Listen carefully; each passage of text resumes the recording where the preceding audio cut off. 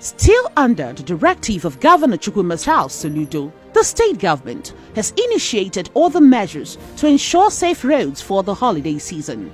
Through the Anambra State Traffic Management Agency, ATMA, the state has installed intelligent traffic management systems that help to monitor and manage traffic flow, making it easier for officers to even identify and respond to accidents.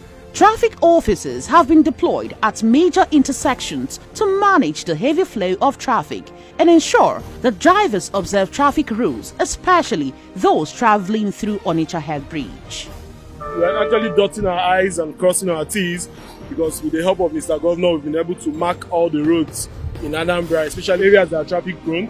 We've been able to fix road signs for road users to know where to stop, where to park. We have the stop lines by all the traffic lights, so drivers know where to stop when the light is on red. So generally we're ready because we have a lot of volunteers, people that have written to the agency that are ready to work for free, just those that have the same passion we have in ATMA to control traffic. So